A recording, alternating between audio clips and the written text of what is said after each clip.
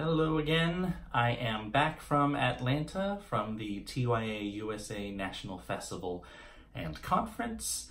It was a pretty jam-packed week last week, but a lot of really amazing stuff happening, and I thought I would just kind of give you some highlights of the week. So TYA USA, as I explained in a couple videos ago, is a national organization that theaters for young audiences can become members of, as well as individual artists who work in TYA can become members of. And this festival and conference was a national convening of people from all around the country coming together to watch some shows and to talk about pertinent issues to the field. I was able to meet my goal of making at least 3 meaningful connections. In fact, I felt like I made more than that. I met some folks who I would consider peers. There were folks who were at an earlier stage in their career, some who were in a later stage in their career.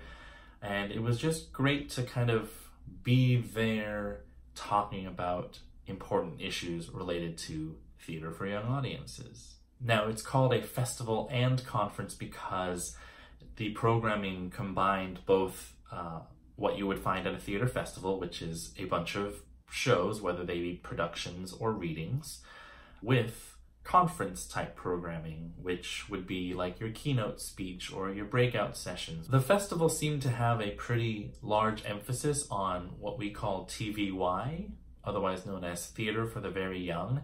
And this is theater for ages maybe 0 to 5. Some of you might be thinking, well, you're a little baby, what kind of theater could be made for you? But I highly encourage anybody who has not seen a TVY show to take the time to do it. If you don't have a little one and you are a theater artist, you might just ask the theater company if it's okay that you can sit in because you want to observe what a TVY performance is like. But because of the age group that TVY focuses on, the performances tend to be very gentle in tone and somewhat pure.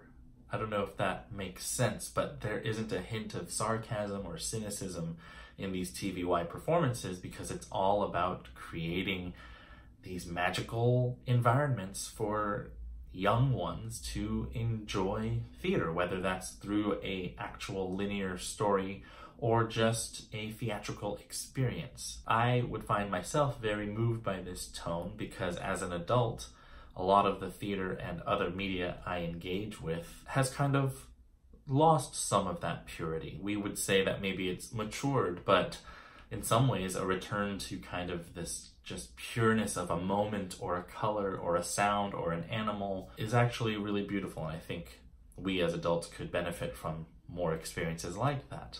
Something else that was really cool happening at this festival was the author Jason Reynolds, who is a young adult book writer, has had 3 of his books adapted into theatrical versions.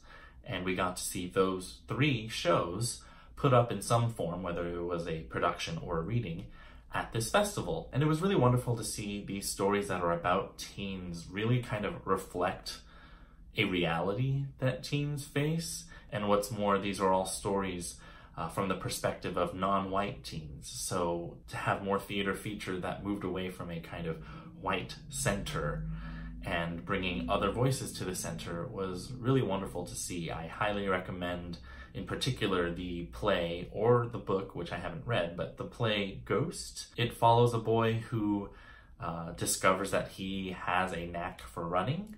And it does kind of follow a sports movie storyline to a degree, but there's just something really charming about the lead character, Ghost, and the journey that he has to go through to kind of mature as well as heal from his past, and I highly recommend it. I also got to participate in a song slam, which is something that happened 2 years ago at the TYA conference when it was here actually in the San Francisco Bay Area. I sang a song from Gold, the Midas musical, as well as sang as an ensemble member for other songs. There were about 13 songs presented in the program, all from the TYA world of musical theater. It was really great to see each other's work and as well as sing some of each other's work. There was just a lot of good spirits in the room and the energy was amazing. And the Song Slam, even though it was a performance, was actually one of the breakout sessions, so maybe more in the world of the conference. So speaking of the conference side of things, this was definitely a time to network, but also to really think about some important topics related to the field. The most impactful one for me was a keynote conversation with Stephanie Ibarra and Jacob Padron, two artistic directors recently appointed, one to the Long Wharf, I think that's Jacob, and Baltimore Center Stage, which is Stephanie's company, two POCs talking about fighting racism in the regional theater world. What I appreciated about them was they weren't pulling any punches. They laid it out there that there has been too much of a focus on white-centered storytelling in theater, and theater companies that proclaim that diversity is important to them in their mission or vision statements, those values aren't actually expressed when you look at the playwrights and the directors that they are putting into their seasons. So I think it was a great moment for people to reflect on what their programming is, what is their focus. We all kind of say we're for diversity, but do we actually mean that we're also for anti-racism, and racism being a systemic thing, not necessarily the behaviors that one might call racist, but the systems that are in place that lead to racist practices. So, you know, really light stuff. But this was important to me, and it really lit a fire under me as somebody who identifies as a POC and tries to write works that provide opportunities for POC actors to be seen on stage. I am really excited about the things that we were talking about and thinking about, and hope it just continues in the TYA field. And of course, there were a lot of other breakout sessions happening.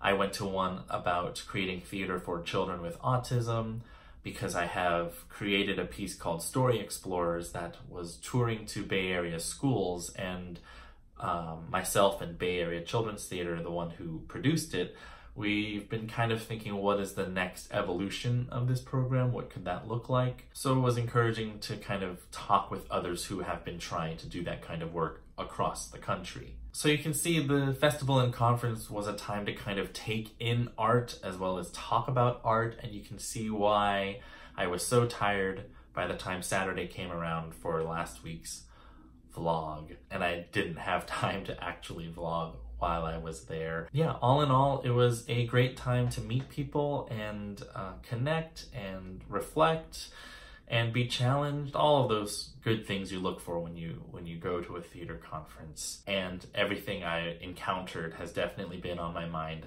since I've been back, and I've been back hitting the ground running because I have to get ready for a workshop in June, a reading, I think maybe 2 readings in June, as well as the TCG conference next in Miami. So doing what I can to stay focused, but also give myself some rest after an amazing conference. I forgot to mention, I am now a board member of TYA USA, and I think in a later video I will talk about that and what that's like and what led me to that decision to apply and what I'm looking forward to being a board member, because it's something completely new to me.